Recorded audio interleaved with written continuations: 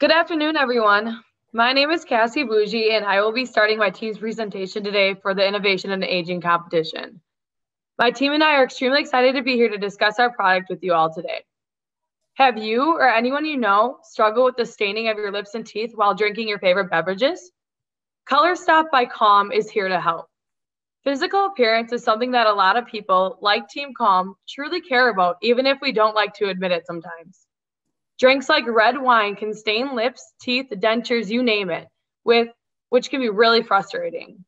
Today, we'll describe our product ColorStop and what its capabilities are. First, let's define our problem more clearly. Next slide. Hello, everybody. I'm Megan. The correlation between the care for physical appearance and wine consumption is relevant to the aging process. With these two in mind, ColorStop would have the goal of fixing this problem that arises from the discoloration of your teeth, lips, or dentures from red wine. Women over 50 make up 17.2% of the overall population, allowing for a large part of the market share. In general, aging is associated with unwelcome changes in physical appearance and dissatisfaction of the body, which is clearly shown in a study done by Hoffmeyer et al. Out of 1,849 women surveyed, more than 50% of them said to dissatisfaction with their personal physical aging. Not only does this market share provide a large amount of women concerned about their appearance, but there's a large correlation with wine consumption. Out of women ages 50 to 59, 12.1% of them drink a half a bottle of wine or that, equivalent 2 to 3 times a week. And that is shown in a survey by Science Norway. This is 4 times higher than women that are ages 30 to 39. With aging comes opportunity for leisure and spending due to the availability of time and money. Both of these aspects can be combined to represent the problem of wine hindering one's appearance. Next slide, please. So there are some current solutions approaches out there for these kind of problems, but they may not be as convenient as our product.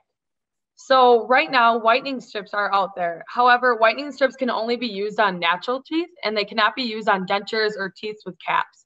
So that product won't be necessary for a lot of people. Another current solution is wine wipes. These do work, but they're sort of inconvenient because you have to wipe your lips every time you use them while you're drinking a colored beverage. Straws are also out there to help with this, but most of the time you won't see wine drinkers using a straw to drink their wine. And then there is a toothbrush that you could use, but most people won't want to brush their teeth in public after drinking wine.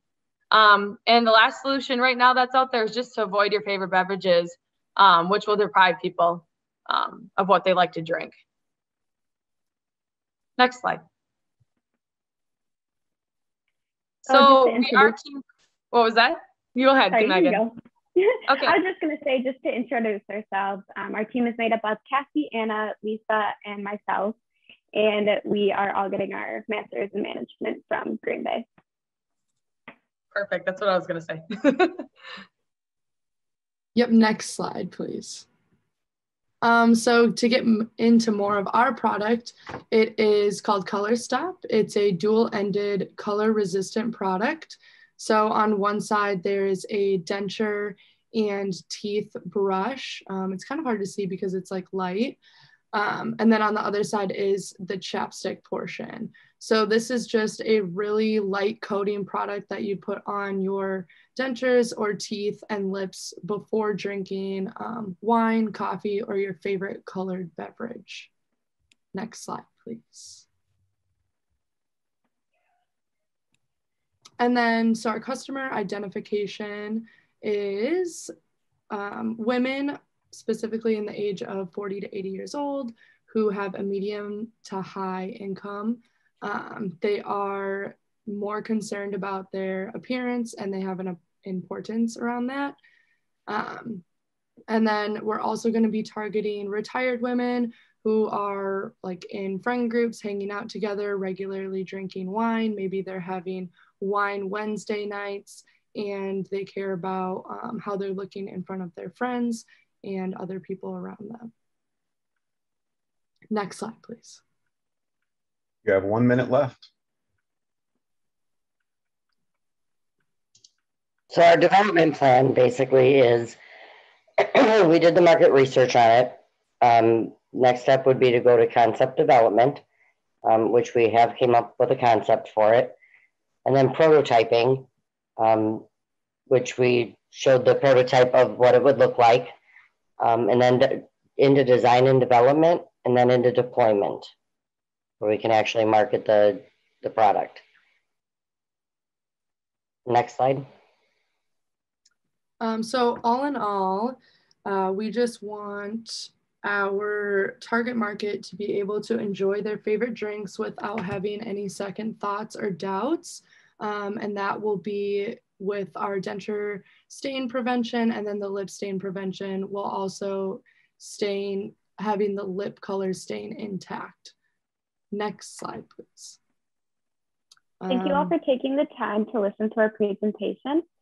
This is where you can find additional information regarding myself and our team members. Are there any questions that you have for us?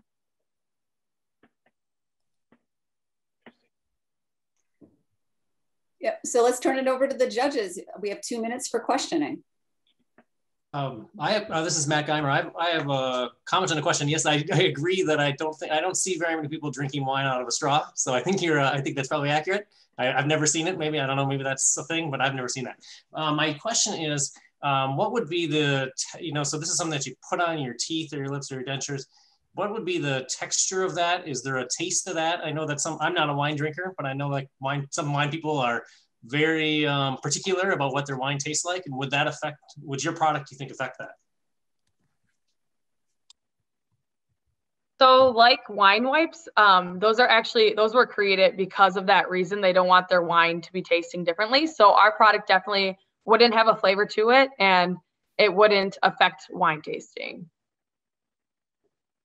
And it would probably be just more of like a chapstick feel. Hi, this is Brian.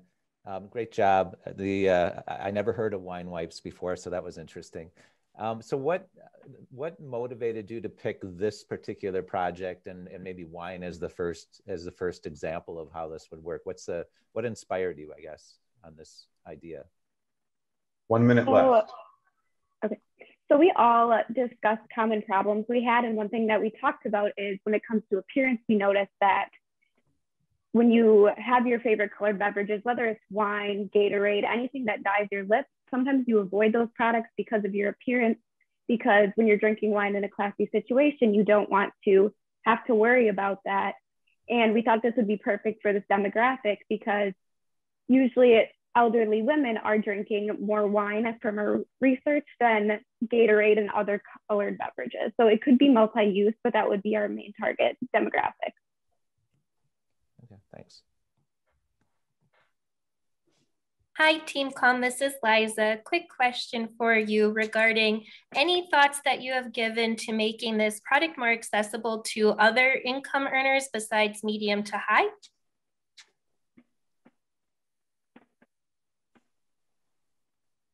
I think that this product can be definitely marketed to lower income for sure. The reason we were thinking medium to high is because we could market it at vineyards or with specialty wine dealers to kind of make it a package for people that purchase wine.